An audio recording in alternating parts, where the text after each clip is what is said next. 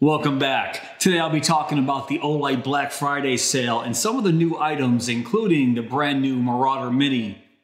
Let's check it out.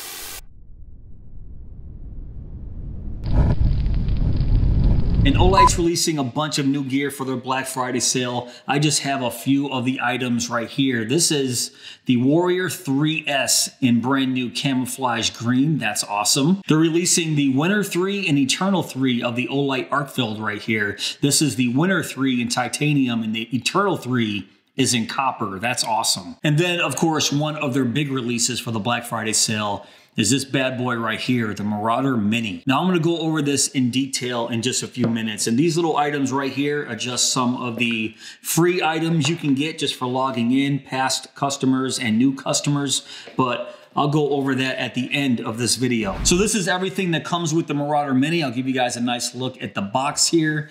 And then on the back, lumens and runtime. And yeah, there's a lot to go over right here. It does come with a nylon holster, Velcro flap, comes with a lanyard here, a USB Type A to Olight's proprietary magnetic charger. It is the 2 amp version. Here's the warranty information and the owner's manual, and there is a lot in this owner's manual. All right, so now all that's out of the way, let me give you guys a nice close-up of the brand new Marauder Mini right here. So let's start talking about some of these features. So the Marauder Mini here has a maximum output of 7,000 lumens and a 310 meter throw in flood mode. And in spot mode, it has a maximum output of 900 lumens and a 600 meter throw. And it also has RGB modes that all have different lumen outputs, but I'll go over that a little bit later on in this video. So yes, it does have switchable flood and spotlight modes, and it's very easily switched with this little toggle switch right here. So that's how you switch between flood and spot, and then everything else is activated and controlled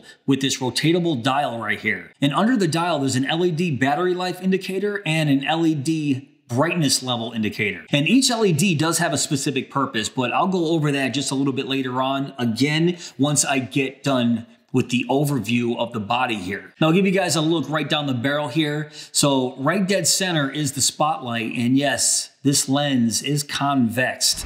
And then surrounding that spotlight, there's 9 LEDs. So the LEDs that are sort of yellow, these two right here, these two, and then these two right here, those are your cool white LEDs. And then the LEDs that are sort of clear, which is this one, and this one right here, those are your RGB LEDs. Now this outer ring of LEDs is only activated when you have it in flood mode. And then of course, that middle LED is activated in spot mode. And then while we're here at the head, I'll give you guys a nice close-up of that crenellated bezel right there. Very nice. And as I make my way down the head, there's some anti-rolling spots right here on the head that work very, very well. And I love this twisted design of the head right here. It looks like someone just grabbed it and muscled it.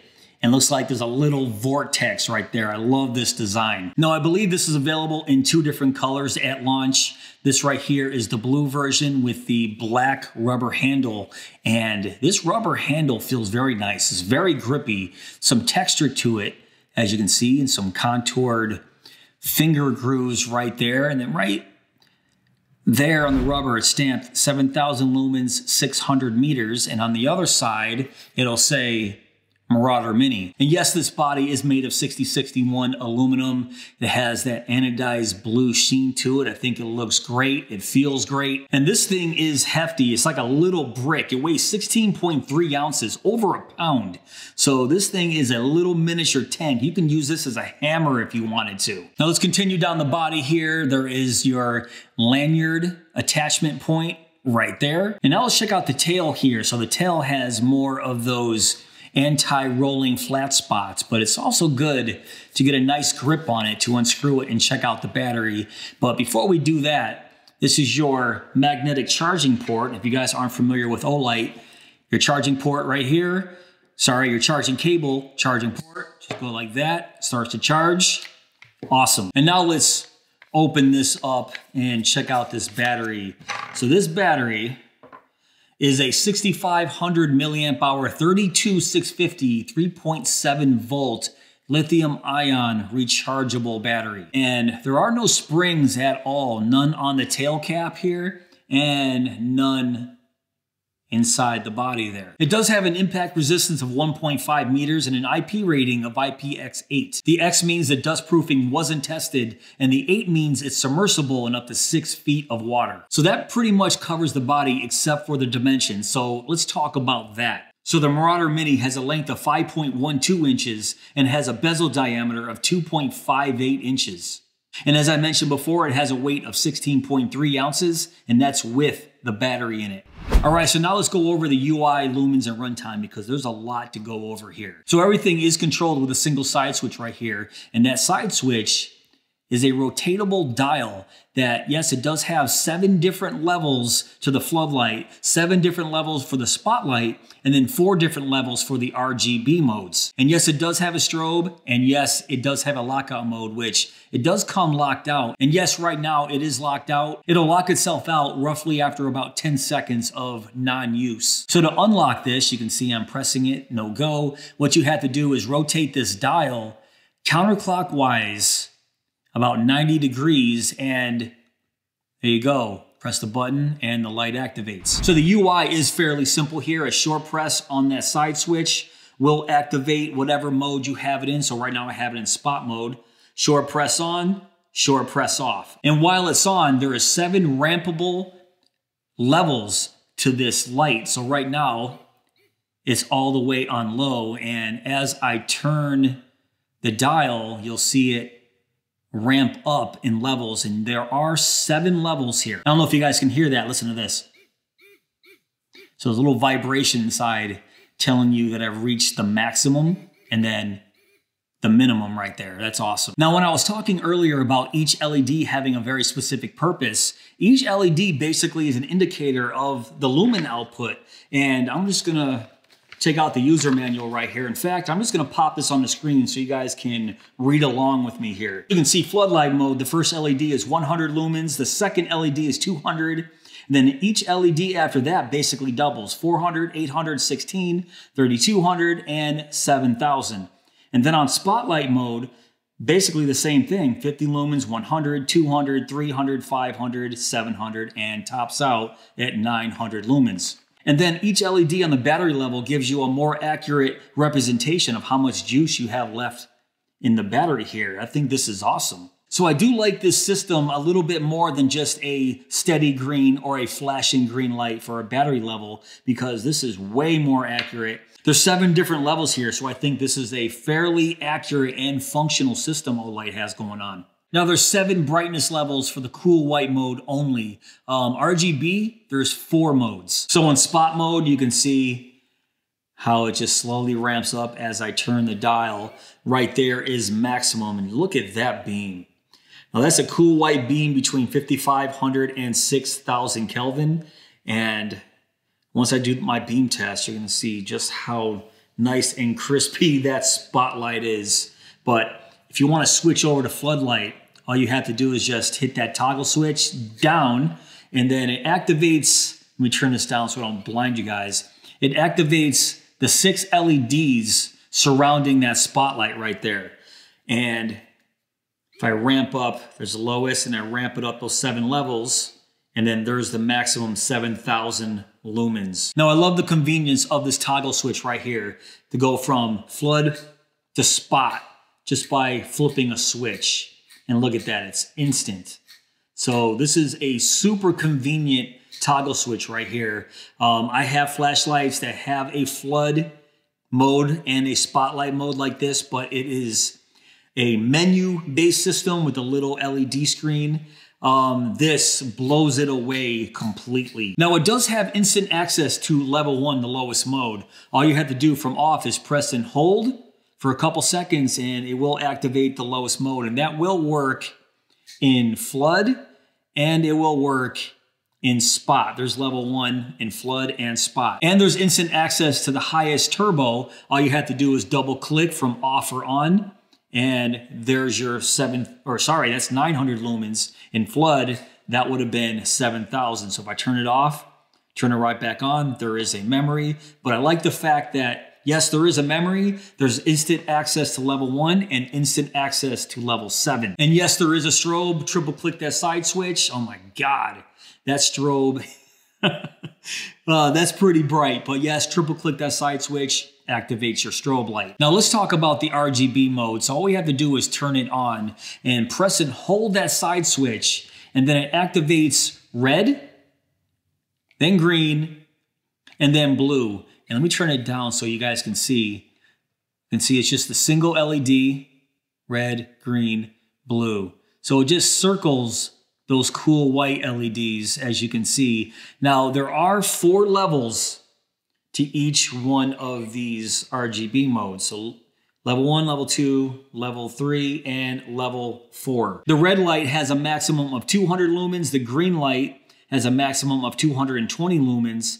And the blue light has a maximum output of 120 lumens. Now, I should mention that yes, there is a memory in this flashlight, but it doesn't work with the RGB color modes here. So if I turn it off and turn it back on, it goes right back to the cool white. It kind of sucks that it doesn't have memory for these RGB functions here, but I'm sure Olight has a reason for that. I'm just not sure what it is. Now, the maximum runtime in spotlight mode is 43 hours and 30 minutes, and the maximum runtime in floodlight mode is 35 hours and 30 minutes. Now let's jump over to turbo. So on level 7, the runtime is 2 minutes, then it steps down to 160 minutes, and then it steps down again to 10 minutes. That's in floodlight mode.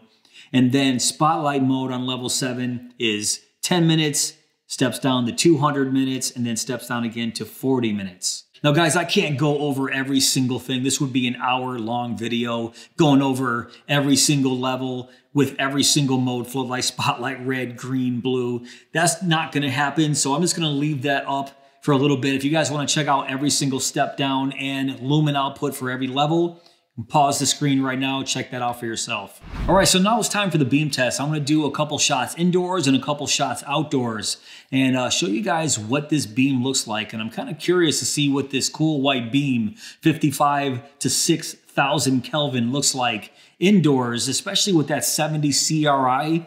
I'm gonna be looking out for some green tint in the lower levels. Usually with the CRI that low at 70, you usually start seeing some green tint. But honestly, on the desk here, I didn't see none at all. All right, so let's start inside here. The only light on is that computer screen, and that's it. So let's start it on spotlight mode. Oh, I just locked out. All right, there we go. So there's spotlight mode, level 1. All right, look at that spot. Almost a perfectly round circle right there. And there's the very end of my kitchen, level 2, 3, 4, wow, 5, 6, and 7. Little vibration, reach the maximum output, and that's 900 lumens, a throw of 600 meters. And I almost forgot to mention, this tail right here is so wide and flat. If you want to tail stand this, it is no problem at all. So this is the reason why I like tail standing my light, because when you bounce it off the ceiling, look at that, basically lights up everything. So that's spotlight, what it looks like on the inside. Now let's switch it to, actually put it all the way back down and switch it to flood. So there's level 1 flood, level 2, 3, 4, 5, 6, 7, maybe I was at 7. I think I missed one or skipped one, but that's level 7. So that, once again, pointing at the ceiling, 7,000 lumens. And that is a floody beam. It's pretty even too. So I'll be able to tell outside better just how even this beam profile is, but that's pretty bright. So let's go to red. Oh my God, that's just the highest level red, the highest level green,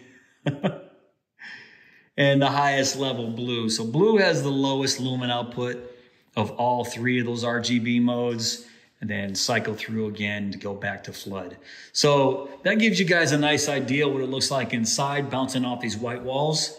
Let's go outside in my yard and check that out. All right, so here I am, side yard, starting to snow a little bit. So let's turn it on first level spot. You guys get a good idea. Well, level 1, 2, starting to hit those trees back there. Actually hitting them pretty nice already at level 2. And I'll put up the distance between those trees and that structure, that pole barn right there. 3, 4, wow. 5, 6, 7. All right. So that's level 7, highest level, and 600 meters. I mean, you're not having any issues here. Look at that. Very, very nice. Look at that beam. That is just a nice spotty beam. Very nice and crispy outer edge there. I think this looks great. And now let's turn it all the way down and flip it to flood mode. And here we go. So that's level 1 flood. 2, 3. 3 lighting up those trees, no problem. 4, 5, 6, 7. Oh no, I miscounted. Sorry, it's tough to keep count. I don't know, I keep miscalculating those steps there, but whatever. We're at maximum right now, and you can see that is an extremely floody beam. Very, very nice and even. And I sort of wish this had a flood and spot combo where I can have the flood and spot at the same time. Now that I'm out here, I sort of wish it had both. And that car is very loud. So the only way to get the spot there is just toggle that switch, which is no problem. It already stepped down. I can definitely tell it stepped down. And then boom, lights up everything. I just kind of wish it had both. So that's a small negative I just thought of just now, but not a big, huge deal. But let's switch over to red. Wow. Red, green, and then let's hit up that blue. Blue, that red was awesome. Let's go back to that. Look at this red. That is sick, man. All right, it's cold as heck out here. Let's go inside. All right, guys, so there's a lot to like about the Marauder Mini right here. So you guys saw that beam test indoors and outside. That spotlight is awesome. Super nice, crispy hot spot. And that floodlight, the beam profile on that floodlight was very, very even, very floody. And I love the fact that you can just easily switch between spotlight and floodlight with this toggle switch here. The 7 lighting modes, just by turning this dial, I think is awesome. I love the fact that it has an RGB mode, instant access to level 1 and instant access to the highest level 7. And I really love the brightness and battery level indicator right here, where each LED shows you either a lumen output or very, very close to accurate on the battery life. I love that. I think it's highly functional, and I want to see this more often on Olight flashlights. Basically, I like everything about this flashlight. Now, some of the negatives, one of them I just thought of when I was doing my beam test is I wish it had a combo of flood and spot together. Just give me the maximum 7,000 lumen flood, 900 lumens on that spotlight, 600 meter throw. Just give me everything and let me do it with a third position on this toggle switch. So flood, spot, and one more combo. Another small negative of this flashlight is it's just hefty. This thing is a tiny little brick that would be in this holster, which once again, I'm just not a fan of these types of holsters anyways. This is about a pound of weight that's just gonna be hanging off your belt. Now I do like the length of it. I think the length is great. This head here being almost 3 inches long is fairly big, but I understand it has to be to house these 9 LEDs. But that's not my problem. My problem is it weighs over a pound. Not a big negative. This is not an everyday carry flashlight, at least it's not for me. So I'm not really worried about this hanging off my hip. I would probably just put this in a bag anyways. Now, I feel like I rushed through this video just because there's just so much to talk about with this flashlight. Hopefully I went over everything and I didn't forget anything, but let's start talking about the Black Friday sale from Olight. So as I mentioned, it starts November 22nd at 8 p.m. and ends November 28th at 11:59 p.m. Eastern Standard Time. So you can get this i3E in antique bronze just for logging in if you're a new customer. Then there's also these iTHX keychain flashlights, wine red and evergreen. I have both of them right here. So you can get either one of these at random if you're a customer that's below diamond level. But I'll have all this information down below in my description box. All right, guys, that's pretty much it for this video. What do you think of the Marauder Mini? And once again, I'll have all the information down below in my description box for the Black Friday sale. And I will have an affiliate link that links you directly to the sale itself. Plus, I do have a discount code for non-sale items. If you've always wanted to support the channel, if you use that link and buy something, I do get a small kickback. It doesn't cost you anything extra. In fact, you do save money with that link if it's a non-sale item. And I do appreciate you guys for that. But if you did enjoy this video, please give me that thumbs up. Please subscribe. I'm going to yell, it's going to echo. And go!